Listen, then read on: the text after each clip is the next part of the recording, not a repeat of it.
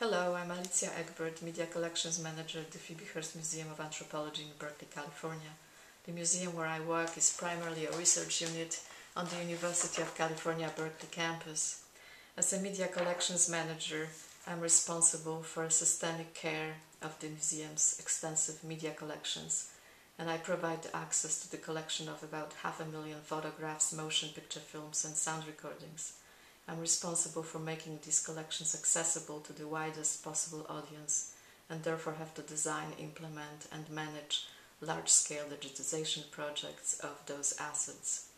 I do it both in-house and through the use of outside labs, train students, and enforce high production standards.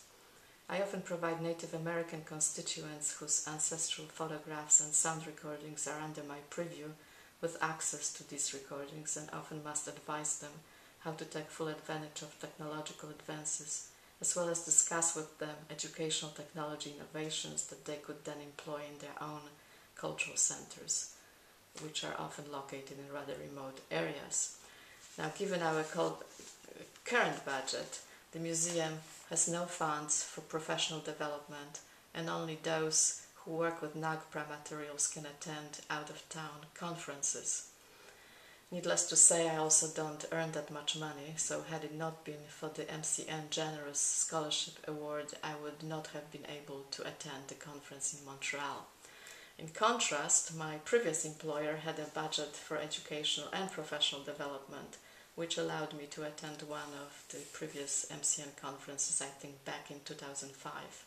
So I had first-hand knowledge of the great value of the MCN conferences. I was extremely happy and grateful for the award.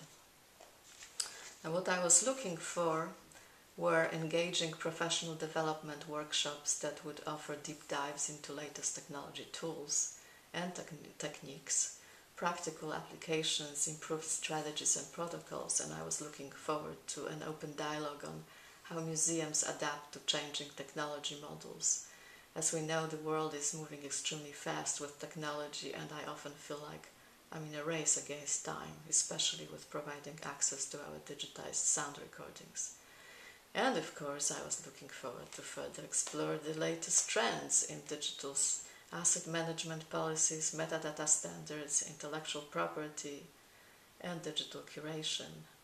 It was also a chance to ponder a philosophical issue of the specific effects of digital technologies and their implications for individuals and communities. The 2013 conference met all of my expectations. I should also say that it basically validated what I do, so it was all wonderful. Besides meeting and interacting with so many like-minded professionals, the conference was hosted in beautiful Montreal, which was also a stimulating cultural experience. The program was excellent, and I also enjoyed meeting the vendors and learning more about the tools that are available to facilitate our workloads, from gallery systems to art store to exablocks, also impressive and desirable.